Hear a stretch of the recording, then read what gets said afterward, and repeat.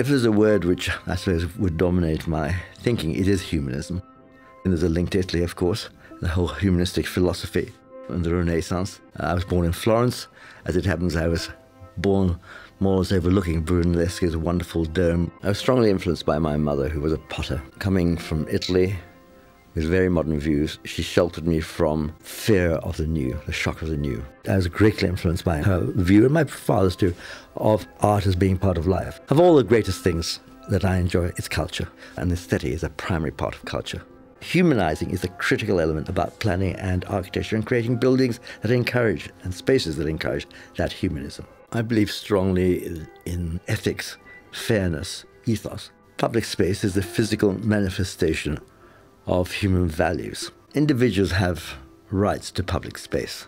I was very much involved in my teens in political and social environment. And of course, campaigning is a critical part of this. I've always been more interested in periods of change. Therefore, I prefer early Renaissance, early Gothic, and early modern in a way to over-rich architecture of the later periods. I'm searching for an aesthetic which allows for change. The ability of buildings to respond.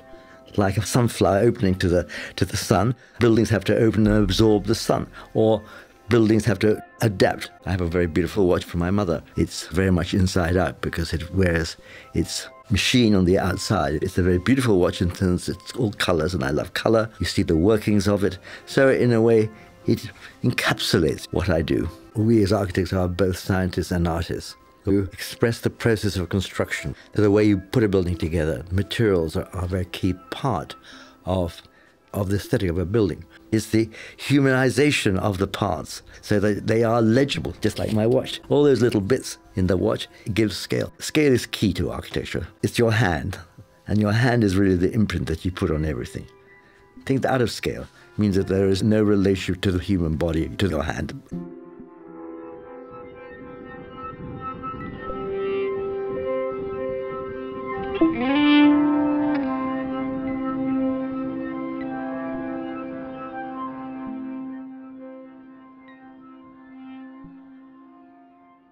Okay, hi guys, and welcome to today's show. Today, a very special review indeed. A long time overdue, and you wouldn't have seen the unboxing because, like an idiot, I unboxed it by accident. I was expecting a different watch I'd ordered for a friend, so I didn't get to do the unboxing. But yes, I have bought a Spaceview, and that is my wristwatch check. I'm wearing two watches. I'm wearing the Tudor Submariner, the pinky, the old pinky there, and the Bulova. This is the Spaceview. This is the 214 movement Spaceview, which we'll get into in just a second. But before we do that, a little bit of background on Bulova. Now, Bulova were founded in New York City, actually not too far away from where I'm sitting right now at this present moment, and they were founded in 1877. So a true American company. Now, of course, they're owned by Citizen. I think they got bought in about 2007. This watch I've lusted after for many years, and it's special for a whole load of reasons, which we'll get into in just a moment. Bulova really have a very rich, incredible history, and the Accutron is very important for many different reasons. It was born into an age of discovery, of American greatness, you know, got the moon missions of the 60s, and actually the Accutron technology was utilized in, I think, over 40 NASA space missions. It was even used on the clocks on Air Force One. It was that much of an impact on American mainstream culture. Now, of course, Bulova have had their ups and downs. They've had I think in the last couple of years we've seen the precisionist movements, which are incredibly accurate, plus minus 10 seconds a year, which is phenomenal. But way before quartz, there was, of course, the tuning fork technology, which we're going to have a look at today. And there's an incredible story. Legend has it that the release of the tuning fork technology in Accutron watches was actually delayed by the American government because they were using this technology in spy satellites during the Cold War, which is just phenomenal. So what an incredible story, real part of American history, really is. Anyway, before I rabbit on far too much about Bulova, let's change perspectives and have a closer look at my stunning latest acquisition and probably the coolest watch ever made, certainly for under $500. Today I am reviewing the Bulova Accutron Spaceview. This is the 214. And of course, this is a tuning fork watch, something of an icon. In fact, a bit of a forgotten about icon. And I was greatly inspired actually by my good friend Mark. He did a video about comparing automatic to quartz movements. And in that video, he shared his little Bulova Accutron. I kind of forgot about this watch, and at the same time, I've always lusted after one because of one of my biggest heroes in life is the British-Italian architect Richard Rogers. Hopefully, you would have seen on the intro. It's his watch of choice. He's famous for, he's a bit of a style icon and certainly very well respected for his architectural legacy. I mean, he's one of the greatest architects of the 20th century, without a doubt. He always wears either Swatch watches or his beloved Bulova Accutron. So a few weeks ago, I managed to track down a seller in Georgia in the USA who restores Accutron watches, especially the Spaceview, and sells them on eBay.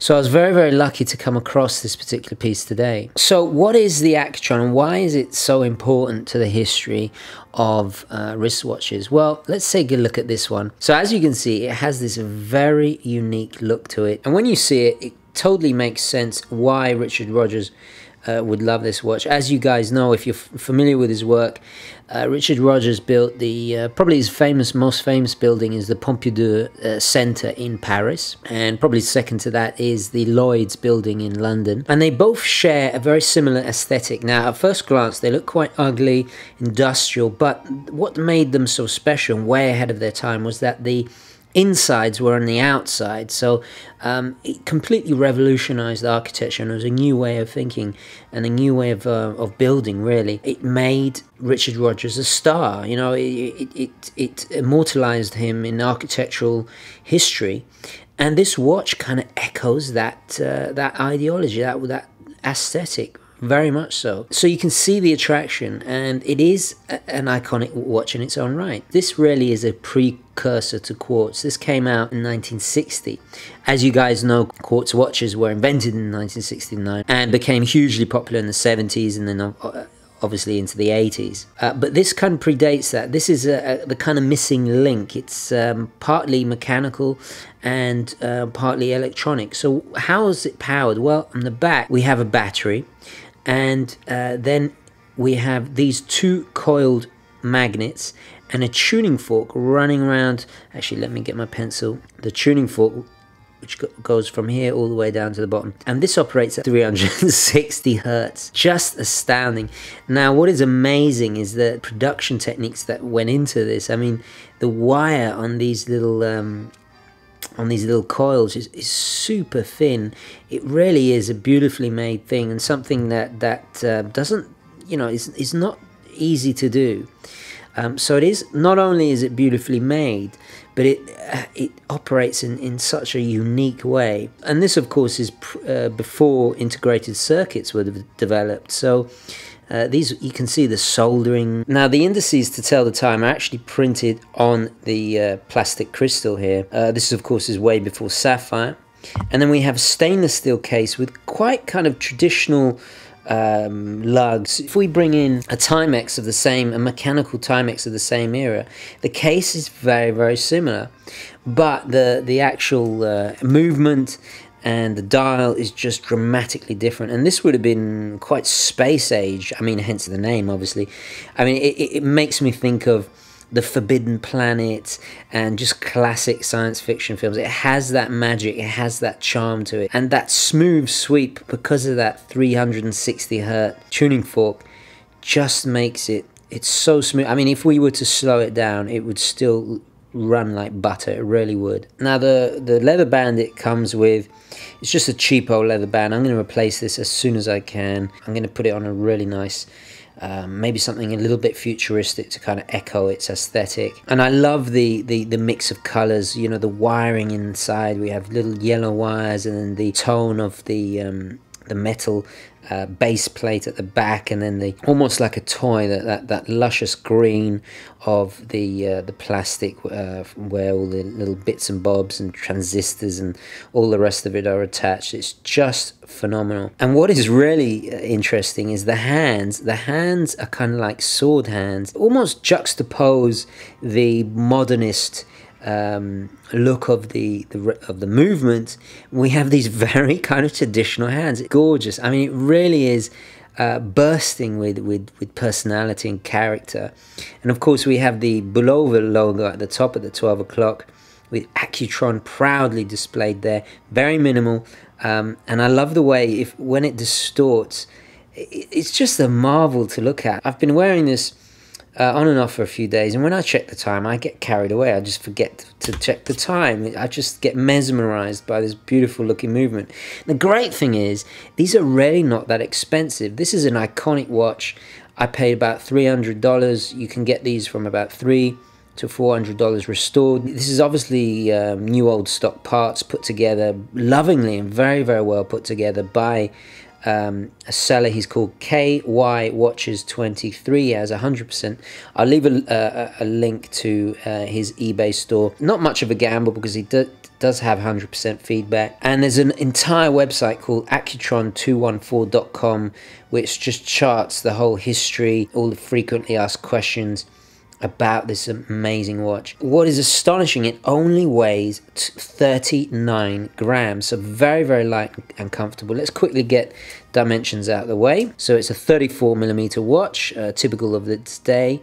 We have a thickness a little bit tall at 12.5. Lug to lug, we're looking at 42, and then lug width of 18mm. So very, very traditional and typical of its day, the 60s. But for me, you know, with the smaller wrist, it just wears beautifully, obviously.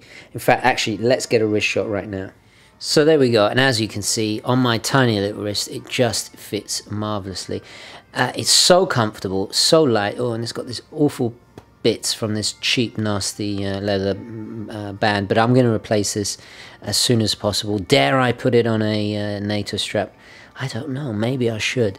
But anyway, now there are some drawbacks. Obviously the crystal is not sapphire, so that's going to, you know, you're going to scratch it over time. It does say waterproof on the back. Actually, let's just take it off and I'll show you the back, because it does have some very interesting features. Now it says waterproof, but I wouldn't take it anywhere near water whatsoever. In fact, legally they can't say waterproof anymore, but that just demonstrates its age. Now if we see here, sorry, these bits from the that awful band, oh dear. What's really interesting, you'll notice there's no crown on this whatsoever. To set the time, you have to slide your finger under here. So you just turn this little thing here, and you'll see it sets the time. Very cool indeed, and it just flips back in. Now it runs on a 1.3 volt battery. This is not the common silver oxide battery that you'll see in most quartz watches. In fact, you have to order it from abroad because they don't sell these batteries in the United States any longer. It's a bit of a shame. Battery life only lasts for 18 months. However, the amount of enjoyment and fun is definitely worth it, and quite inexpensive considering it is a part of horological history. For me, it's definitely a welcome wild card to my collection, something a little bit different, such personality, those striking mix of colors that almost looks like an abstract painting. It makes me think of Braque, but yet it does make total sense. It's just staggering. I also am quite chuffed because a bit of a special watch, knowing that Richard Rogers, well actually I should call him Sir Richard Rogers, he's Lord Richard Rogers now, because in 1991 he got knighted by the Queen for his, well, all of his amazing achievements. He's somebody that I can really relate to. He was dyslexic, he wasn't very good at school, but yet I grew up in London surrounded by his buildings. They were always just a stone's throw away, and I was always mesmerized by his architecture. And to know I have a watch similar to his, I think his is a slightly different version. You can get different versions. His, I believe, has yellow hands and the indices are printed on the crystal. I might be wrong about that, but But from what I recall, anyway, it's very difficult to find pictures of close-ups of his watch. But just to know that such a legendary, important figure, somebody I consider a role model, and I deeply, deeply respect their choice of watch. I mean, it's just so cool. I mean, it really is so cool. But not only have we got an architectural connection with Richard Rogers, I live in Astoria, Queens, and just around the corner is the former HQ of Bulova. It's this beautiful Art Deco, iconic building. I believe their new HQ is in an equally iconic, even more so iconic Art Deco building, the Empire State Building. But to me, my favorite building in Queens will always be the Bulova, their former HQ. Typical Art Deco, so elegant, personifies everything about this country during that period. Very kind of mighty and powerful looking, and perfectly symmetrical and ordered, and straight lines, and actually everything that Richard Rogers' architecture isn't. It's just so cool that finally I got a Bulova that is kind of linked to me in a way because of I live here in Queens, and also because of my admiration for Richard Rogers. So I'm going to leave it there. I'm definitely going to, first thing I do is change that awful strap out to something a little bit more dignified. So let's take it back to the studio. Okay, welcome back, guys. So a few little things I would like to add as well to the review. First of all, its accuracy. Well, it is deadly. In fact, it blows any chronometer automatic movement out of the water, which just goes to show what incredible technology it was for its day, and that why it was utilized, you know, for Air Force One and for military hardware especially, because its accuracy is deadly. Another thing I'd like to point out, which is its very unique characteristic, is the sound it makes. It has a very definite hum. In fact, the advertisers, the marketing at Bulova when it was released, they actually kind of capitalized on it. They said it doesn't tick, it hums. Now the only drawback is that I know I'm very eccentric, but I do tend to wear watches in bed, sometimes two watches, that is, of course, and you can hear it, you know, when it's all quiet now. I find it very endearing, but at first I was a bit perturbed. I was like, what is that humming? You know, I keep looking around, especially when you move your arm, you're like, what is that? But it's very endearing. It's kind of, it's got a charm to it, and I really quite like it. The other thing is, it's I mean, we mentioned its accuracy, but also its robustness. It only has 12 moving parts, so the chances of something going wrong are quite slim. Had this been sapphire glass, it would be extremely robust. Now the last point I'd like to address is whether or not it's actually made in America. Now, I did a ton of research. I spoke to a few friends that own these pieces. I could not find a definitive answer, so I can't absolutely 100% say it's made in America. But this was the 60s, and this is one of the earlier versions. You can pretty much tell because of the layout, and also the little lever on the back and certain characteristics. Actually, also it's got the I think M8 or M0 designation on the back, which kind of identifies as it. In that time, there wasn't any made in China. There wasn't any offshoring. However, Bulova did have, I believe, factories overseas, but the chances are, I think probably 50-50 that it is made in America. But it certainly is a technology that was developed and pioneered here. It took 8 years to develop, and it was